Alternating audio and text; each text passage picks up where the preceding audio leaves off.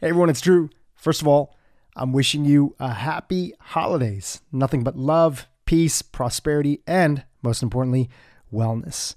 Secondly, today's big idea of the week episode is a rerun from earlier in the year. If you aren't familiar with these episodes, you probably haven't heard this one, so stick around for the episode. Let's jump right into it. Hi everyone, Dhru Purohit here, host of the Broken Brain Podcast. It's an honor to have you here with me on Big Idea Tuesday, where I come to you with a thought, an idea, a distinction that's radically transformed my life for the better. Today's topic, 7 tough things that make you a better human being. 7 tough things. These things aren't easy. I know they're not easy. They're not easy for me to implement in my own life. They're not going to be easy for you to implement in your life either. But the real question is, are they worth it? Is it worth it if they help you sculpt yourself into a better, more whole, more grounded, complete version of who you already are? Well, that's for you to judge. Let's jump right in. Before we do, this episode is brought to you by, just kidding, I don't have sponsors right now, but if you want to say hi, you can text me 302-335-6565, and you can say hi, and you can let me know what you thought about this podcast. It's been an honor to hop on the phone. Well, I actually have hopped on the phone with many of you.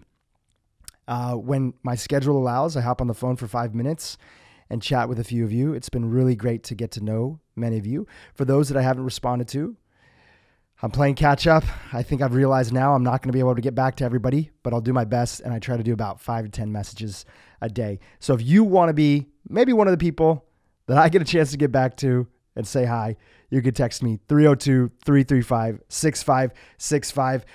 On today's topic, 7 tough things that make you a better human being. Number 1. Oh, I forgot. If you want to follow along with this topic today, you can click on the Instagram post, which is something that I wrote a couple years ago, and you can follow along in written form in the show notes to see these 7 topics for today's episode. Number 1, saying no to exciting but wrong opportunities. Saying no to the exciting opportunity that's not the right fit for you. Why is that something that's tough that would make you a better human being? So often in life, we're presented with things that are an old version of our goal, or a version of our goal that we eventually want. But if we really think about what's important to us right now, it could derail us in our plan. What's an example? I'll give a very practical example. How many times have we seen, maybe there's some people that are listening, that had a goal, for example, to save a certain amount of money, because it would allow them to be closer to their dreams in whatever shape or form that would look like. And then a new opportunity comes along. You're renting your house and a neighbor nearby moves, and you see that your dream house is finally for sale.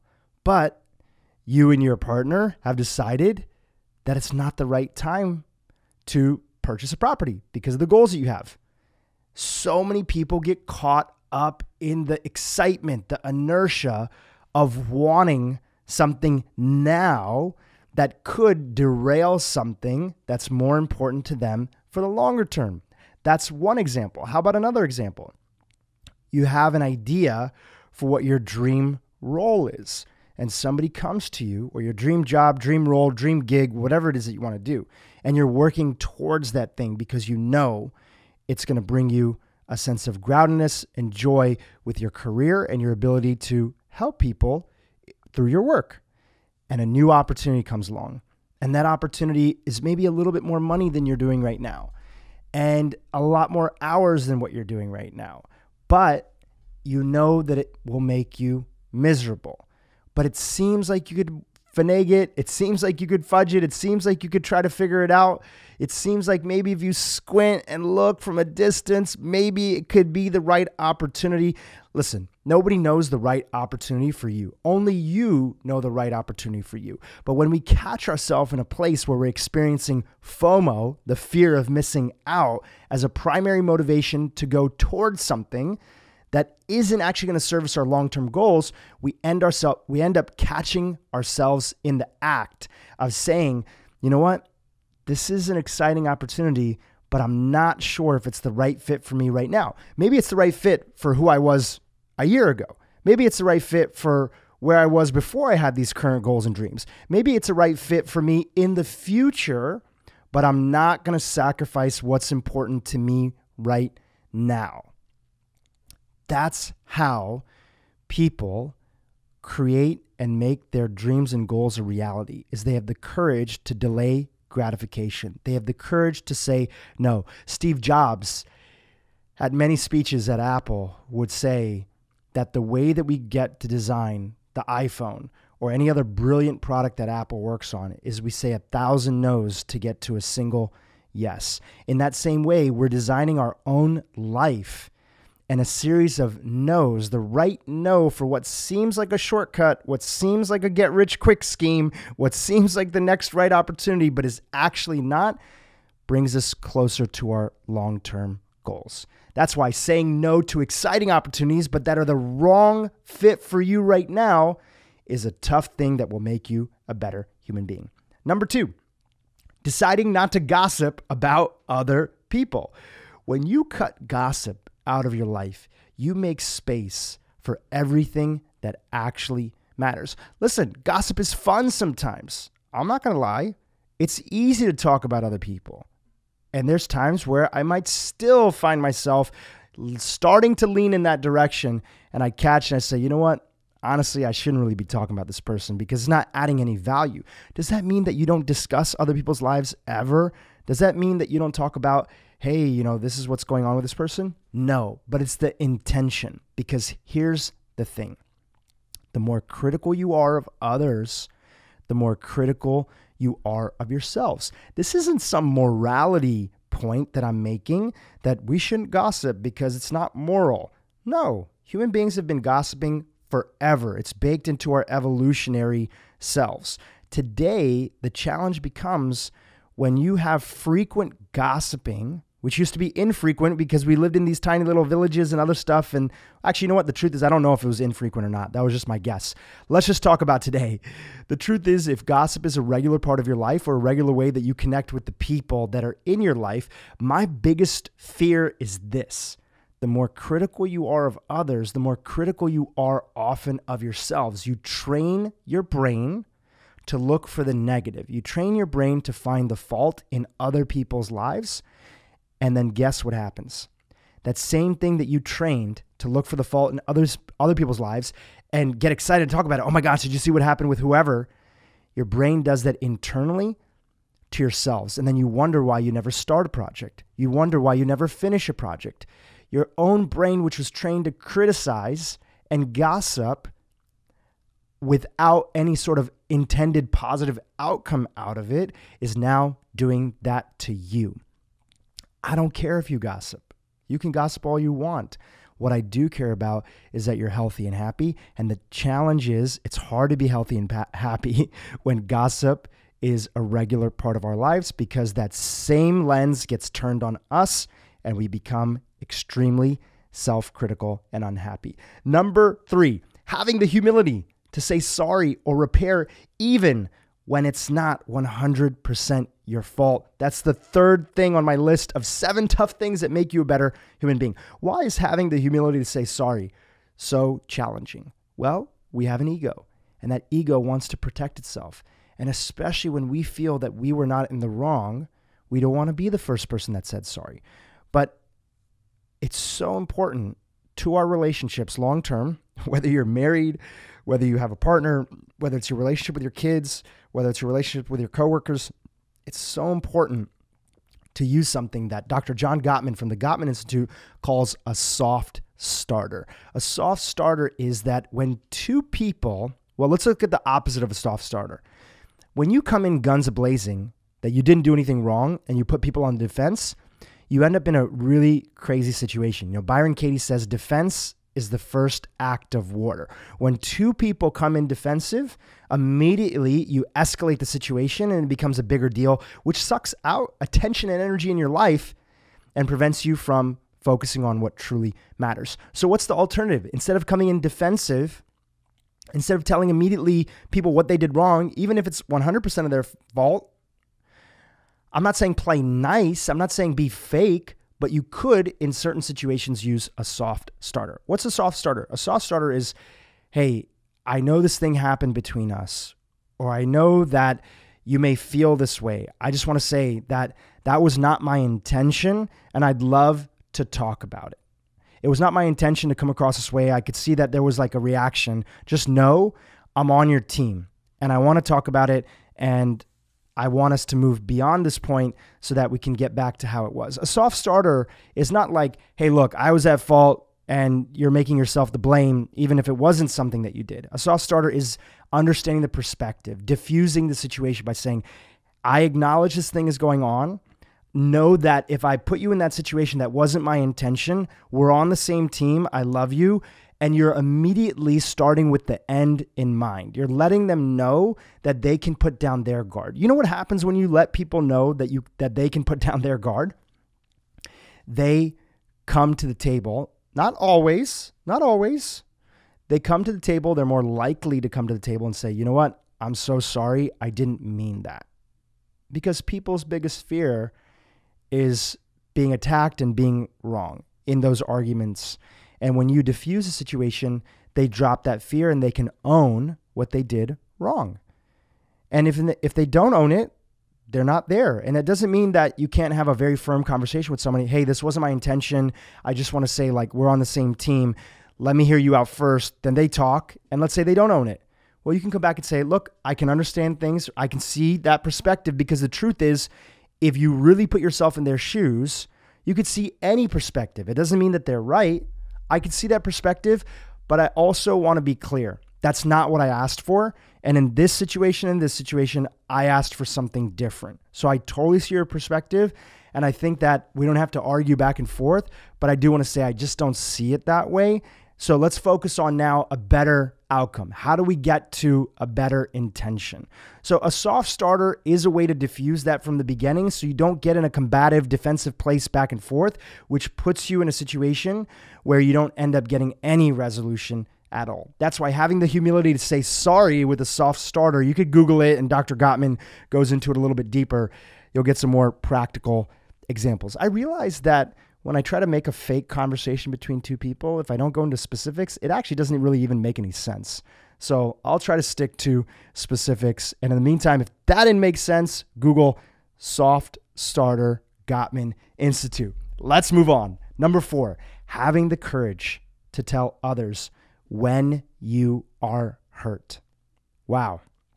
This is a big one, especially for achievers, especially for people pleasers, especially for people that are often the leader in their family or peer group or at work. It's so challenging to let our guard down and tell people when we've been hurt by something. Does that mean that we're all snowflakes and we're so soft and we can't handle anything and we got to let everybody know every time we're hurt about a situation? No, that's not what I'm saying. What I am saying is that when there's somebody meaningful in your life that's done something that's hurt you, you have a couple options. One option is to ignore it, right? By the nature of me saying that it was something that it hurt you, I'm not saying that it was something that was small. Something small, you know somebody's intention. You may say, they didn't mean that. They said that thing, but I know who they are. They just fumble with their words often. I'm not going to feel offended or hurt by that. But then there are situations that you get hurt. Now, let's look at the options that you have. One option is you don't say anything. You hold that hurt internally, and what ends up happening? That hurt turns into resentment. We often feel that people should know better. Why did they do that? We don't get a chance to have dialogue with them and see their side of the story or what we did that set up the situation. So when we hold hurt in and it turns into resentment, we're less likely to want to spend time with that person. We're less likely to want to make effort with them. And then one day, if that hurt and resentment builds up and another situation happens and another situation happens and another situation happens, you find yourself in a place where one day you freaking explode. And that doesn't do anybody any good at all. There's a way to bring up hurt early. It's a two-step process that I'm going to get into. There's a way to bring up hurt early in a way that is not defensive for you or the other person, doesn't put you in defense mode, but still express why things matter to you. So let's say you had an important occasion and your friend couldn't make that occasion last minute, but that was so important to you. You had communicated to them, you had told them, you were relying on that individual to be there for you, and then they couldn't show up. And it wasn't an emergency. It didn't seem like there was any sort of valid reason that you could understand, and you left hurt from the situation. First things first, in that two-step process of going beyond hurt and going into communication, the first step is to put our ego aside. Put our ego aside of right and wrong, and also to put our ego aside that says, I'm the tough leader, I'm the alpha, I can take anything, nobody ever is going to hurt me, I'm not going to be vulnerable. That's often the energy that keeps hurt perpetuating and has you one day just cut somebody out of your life because you've had enough. So it's putting that down, and then in a situation, in person if possible, on the phone, it's about bringing things up in a way, not calling somebody up and texting them. Don't do it over text. That's just the worst. But it's calling somebody up and saying, hey, listen, just wanted to check in. Also, I wanted to bring something up, is that I was a little hurt that you didn't show up over here, and I just wanted to check in, right? In fact, let me backtrack a little bit. Before you even come in with your hurt, first come in with inquiry, because you can't possibly know, even though you do have feelings of hurt, you can't possibly know what was going on with them, right? So you can come to them and say, hey, listen, not passive aggressive, but hey, listen, I was actually really looking forward to having you there. I'm not going to lie, I was a little hurt, but I wanted to check in. I want to see, is everything okay with you? Is everything okay with you? Did I not get how busy you are in your life? And I don't mean it in a demeaning way, right? This is me talking to you, not to the other person. You can check in with people in a way where it's about them and they get a chance to explain. No, nothing was going on. I was just busy. It's like, oh, wow. I actually want to take ownership because I don't think I told you how important, or maybe it wasn't clear how important this was for me that you show up. And I left a little bit feeling like you didn't have my back. And I just wanted to check in about that. When you check in with people, instead of making up a fucking story about why they did what they did, you get to resolution. What's the goal? Is the goal to maintain the hurt, or is the goal to get to resolution and continue to strengthen your relationship? I'll tell you what, if you're a high achiever, people pleaser, if you're somebody who's often the leader in your family, one of the reasons that people like to hold hurt internally is it's another reminder that you're all alone, that nobody's there to support you, and nobody has your back. So it perpetuates this insecurity of it's always on you, you always have to do it, and nobody else can help you. Instead of, hey, this was important to me and I just wanted to check in. If you care about somebody, let them know that you're hurt and give them the opportunity for dialogue. Anything else is either perpetuating insecurity or it's selfish. If you're somebody who says, no, I'm not going to tell them, they don't deserve to know because they're not close to me anymore. Okay, then don't fucking complain about it anymore. You can always see what matters to you by your willingness to complain about the situation. If you want to go tell somebody, if you want to go complain to a friend and say, oh, you can't believe what Susie did to me, or Becky, or this situation, or Dan, your complaining shows that there's a wound. Now, there are situations where somebody might have let you down, and there could be a repeated past pattern of that, and they just are not in a space in their life to be able to support you the way that you need it. Maybe they can't be a good friend or family member to you right now because they're dealing with something in their own life. That's not right or wrong. That's just real. And if you fully understand that, then you don't go into complaining. And there's also some part of you, not that you wouldn't be hurt, but along with the hurt is a sense of compassion. You have compassion for the situation that they're in. and you don't know what they're exactly dealing with, or maybe you do, and you have compassion because you know that if they could do better, they would do better. All right, let's move on to the next item. Number 5, keeping your heart open even after a loss. Keeping your heart open even after a loss, whether that loss is a breakup, a divorce, the loss of a family member, the loss of a business that you were working on, an idea that you wanted to make happen. When things don't work out, sometimes our ego wants to use that as an excuse to never trust again, to never open our hearts again, whether that heart is for romantic love or whether that heart is for our visions and dreams and purpose in life. Why? I shouldn't have even tried. Who was I to even think that it was going to work out? Or this is the 3rd time I've had my heart broken. People are just whack. I'm not going to trust another human being and let them in. And the truth is that has less to do with real love, and that has less to do with your true ambitions and goals in life than it does with your ego. Your ego's always looking for excuse to protect itself. And when we experience a loss, one thing that it wants to do is close down. But what happens when we close down? When we close down, we literally close down ourselves to others, to opportunities, and to a vision of the next version of us. I often think about J.K. Rowling's quote, rock bottom became the solid foundation on which I rebuilt my life. Rock bottom became the solid foundation on which I rebuilt my life. And there's another Joseph Campbell quote that I've mentioned a few times in this podcast, and that quote is, we must be willing to give up the life we thought we should be living to live the life that we were meant to live. Often in loss, that has us wanting to close our heart. There's a lesson. There's a lesson in it for us. And when we find that lesson, we can rebuild our entire future and our entire life. We can let go of the life we thought we were supposed to live, and now step into the life that we were meant to live. So I'm not saying it's easy. I'm not saying there's not a time for grieving. I'm not saying don't take care of yourself. I'm just saying that when we want to close our heart after a loss, it's important to remember that that doesn't do the world or you any good. And we're counting on you. We're counting on you. The world needs you to be the best, most complete person that you can be for yourself and for humanity. All right, number 6, catching yourself needlessly complaining.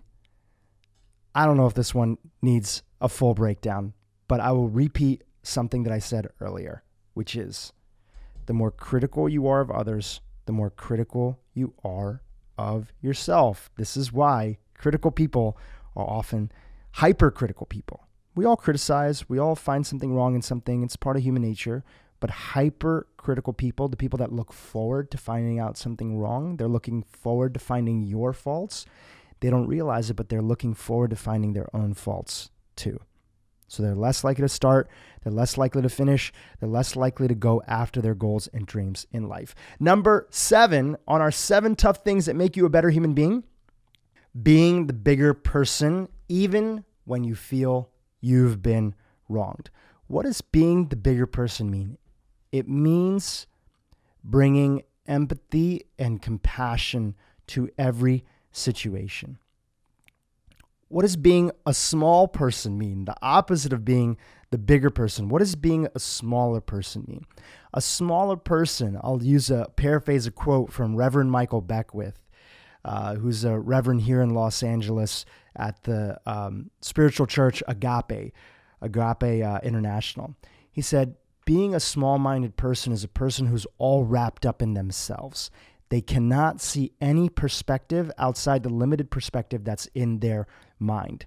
So if we look at the opposite of that, if a small-minded person is somebody who can only see their own perspective, their own situation, being a bigger person means actually having a bigger perspective. And what gives us perspective?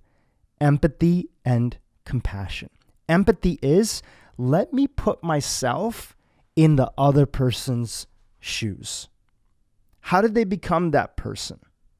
How did they end up in that situation? Even though we feel wronged and maybe what they did was not right, how can I put myself in that person's shoes? Now, I'm not talking about extreme acts of violence. I'm not talking about sexual abuse and sexual acts of violence. I'm talking about the vast majority of the things that most of us experience on a day-to-day basis. Things that other people do, our coworkers, our family, our kids, our partner. I try to combine spouse and partner. Our partner, our spouse, or whoever, a stranger, people who vote differently than us. When we're a bigger person and we bring empathy to the situation, we put ourselves in their shoes and we try to imagine how they got to the destination or the conclusion that they got to. And in most situations, if you really work hard, it actually takes time. It's like a little bit of a meditation. You can see that if you had the same circumstances, the same background, the same parent, you would be that person too. We like to get righteous and think that, no, I would never end up being that person.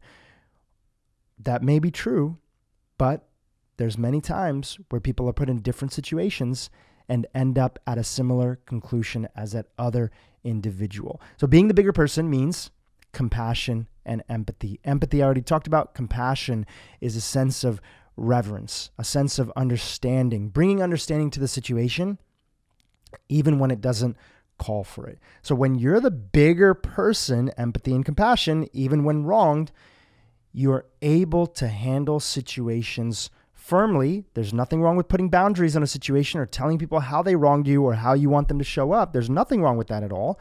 And often in life, we need to do that. But we do it with grace and ease because we can understand and see bigger than our own limited perspective, which means what? It makes us less reactionary. And when we're less reactionary and when we're less emotional with the situation, we can do the right thing, not just for us, but for the other person too. Guys, this has been, guys and girls, human beings, this has been 7 tough things that make you a better human being. I hope you found value in it. If you did and you liked today's episode, text me 302-335-6565.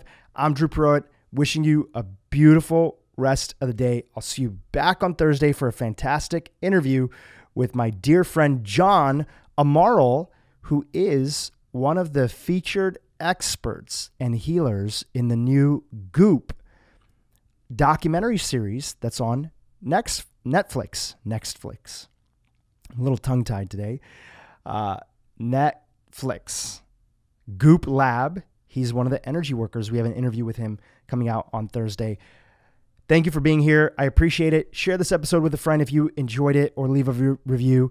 If you aren't subscribed to the podcast, oh man, I should quit while I'm ahead. Podcast. If you aren't subscribed to the podcast, please do. Talk to you soon.